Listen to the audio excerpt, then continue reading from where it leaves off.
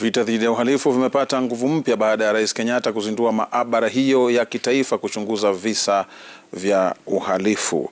Mwandishi wetu Hassan Mugambi anatupa taswira kamili ya kipekee ndani ya maabara hiyo ya idara ya DCI.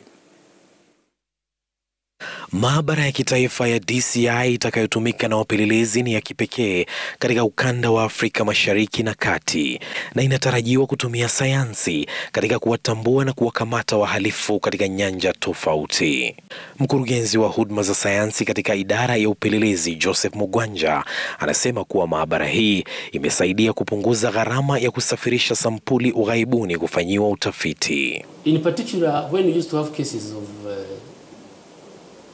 sexual offenses, some murder cases, we could take samples to South Africa, UK and other countries.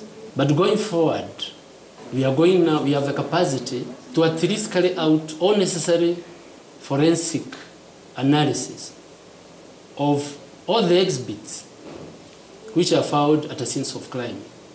Maabara hii ina vitengo 10 vinavyotumika kwa utafiti wa kisayansi katika nyanja mbalimbali, kuwatambua na kuwakamata wahalifu. Utafiti wa kisayansi umetumika pakubwa katika kuhakikisha kwamba visa vya uhalifu vinasuluhishwa na wahalifu wanasukumwa korokoroni. Wakati ambapo bunduki imetumika katika kutekeleza uhalifu kokote humu nchini, utafiti wa ballistics hufanyika. Lakini je, utafiti huu unafanyika vipi?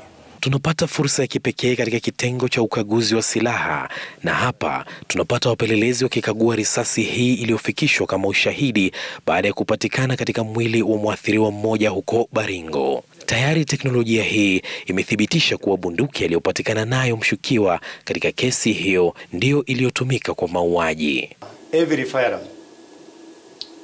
has a story to tell, and the story to tell is in the outside of the firearm and in the inside of the firearm. In the outside of the firearm, you will have the serial number. In the inside of the firearm, it has unique characteristics which it imparts to those ammunition components it fires. And these unique characteristics are microscopic in nature.